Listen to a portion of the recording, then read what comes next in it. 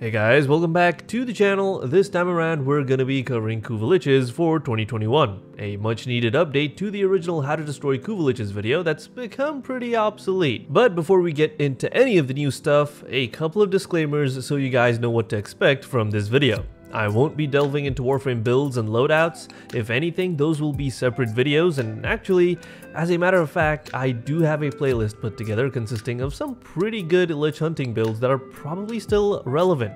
I mean, I can confirm Monero still works, so if you'd like that, please check the description for links. I also won't cover minor details like Lich abilities and quirks. If you'd like to know more, I'll leave a link to the relevant Warframe wiki page down in the description. And also timestamps, you'll find them in there too. I'll begin by summarizing the entire Kuva Lich system into 3 steps. Step 1. Mercy killing a Kuva larvaling. Step 2. Setting up the Parazon and farming Murmurs. Step 3. The final battle on Saturn Proxima. And before we even get to step 1, here are the requirements you'll have to meet before the game would even allow you to mess around with liches. So on to step 1, to generate a Kuva Lich, you must first locate and mercy kill a Kuva larvaling. Simply begin any mission with level 20 and above enemies that utilizes a Grineer tile set. Uranus does not apply, but that one Crossfire Exterminate mission on Lua does. Here's a list of missions where you'll be able to get a larvaling to spawn. Take note, your screen will flash at some point during the mission indicating a potential larvaling spawn, but that doesn't mean it's guaranteed.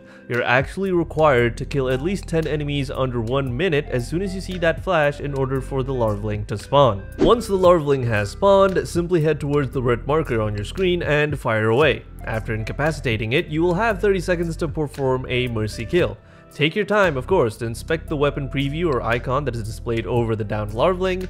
This is the weapon that your potential lich will wield, and it comes with a bonus element. That bonus element is dependent on the progenitor warframe, or the warframe that you use to stab the larvaling with. Here's a quick visual reference to all of the available elements and the corresponding frames. Once you have successfully mercy killed the Kuva larvaling, head for extraction and then watch a little cutscene back at your ship featuring the freshly generated Kuva Lich. You can now access a screen or menu for Lich stats by hitting escape to go into the main menu and then clicking on this icon here right next to the Nightwave banner. Your personal Kuva Lich will be rendered in juicy high detail here, and you'll be able to confirm if it spawned with an ephemera. Which ephemera you end up with though depends on the progenitor warframe as well. Here's another cheat sheet to make your life easier. The entire left hand side of the screen displays the Lich's weaknesses, resistances, as well as other info like quirks if available. The right hand side contains a useful visual representation of past mercy attempts and revealed Requiems. If you don't know what Requiems are,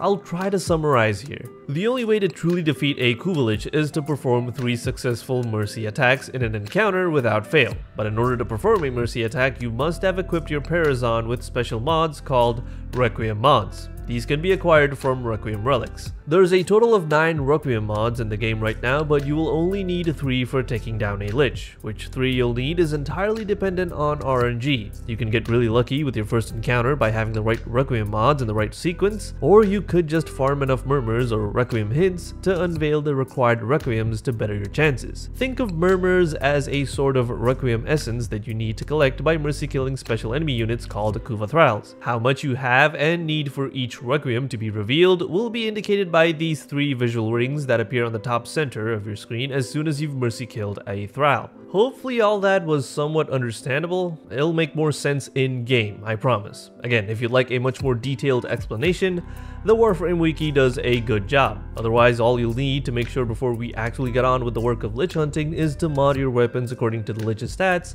and ensure your Parazon has Requiem mods equipped in each slot. Kuva Liches, once generated, will control specific nodes or planets on the star chart at specific ranks. Your job is to play these Lich-controlled territory missions and mercy kill as many Kuva Thralls that will spawn throughout to earn Murmurs. Your individual Lich may also spawn in during any one of these missions, the chances of which are indicated by this rage meter. I gotta say, the rage meter kind of feels like an arbitrary indicator that ranges from indifferent to enraged. It will increase or fill up as you kill more and more Thralls. The rage meter will also reset each time the Lich ranks up. When you encounter a Kuva Lich during a mission and were unsuccessful with your mercy attacks, the Lich will rank up and then flee, leaving you in frustration but with also a significant amount of Murmurs for the trouble. At this point, simply wrap up the mission, head back to your ship, and swap out the mod in your Parazon that didn't work out, and then head back out again to hunt. If you were successful with your Mercy attack though, the Lich will still flee, but this time to Saturn Proxima instead of the next region in sequence. A couple of quick combat tips: unlike the Sisters of Parvos, Kuva Liches aren't cowards. I believe they still have the ability to blink around you, but getting up and close will mean almost certain death to any experienced player, as the Kuva Lich is able to grab you and perform a finisher. They also seem more inclined to jump around and kill you instead of running away. Except if your Lich is afraid of children, which is an unfortunate quirk that hopefully you won't have to deal with. A Kuva Lich can also convert nearby Grineer units into Kuva Thralls every 20 seconds or so, which you can manipulate to your advantage. Murmur farming is the name of the game. Not literally, but you get what I'm trying to say. With the stabbing and the murmur farming part of the game out of the way, we will now head on over to Saturn Proxima, where the Kuva Lich will be ready for you on a galleon. You will have to complete some simple objectives before being able to board said galleon, but once inside you can head straight for the Kuva Lich and duel it out. There are no specters or additional steps you'll need to worry about, just focus on taking down that Lich. Once the Lich is downed, you'll be presented with a choice of either converting the Lich into a potential ally, or vanquishing it into the void, I guess. You'll have 20 seconds to make your decision, and the rewards for each course of action are as follows. And that is basically it for Lich hunting. Rinse and repeat for each available Kuva weapon if you'd like, for which there are a total of 19, or if you're looking for the ephemeras, I believe there's a total of 7. If you're wondering which weapons are worth getting, then IMO the Kuva Brahma and the Kuva Nucor are must-haves. If you have any questions or doubts you'd like to clear out, please feel free to leave a comment down below. I can't guarantee I'll be able to get to all of them. The only way to guarantee a reply from me personally is joining the Discord server through Patreon, but paying for Warframe advice is kinda ridiculous. You see that channel logo down there? Go ahead and tap or click on that. It'll take you to the channel page. Once you're over there, have a quick look around, and if you vibe with the content, please do consider subscribing. If you do actually subscribe, thank you. Also, you might want to hit the bell icon too, because otherwise YouTube gets to decide what videos to stuff into your feed, because YouTube thinks it's smarter than you.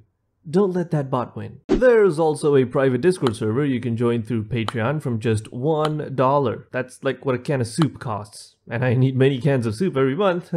Not addicted or anything, I swear. Please, help me. You should watch these. They are great.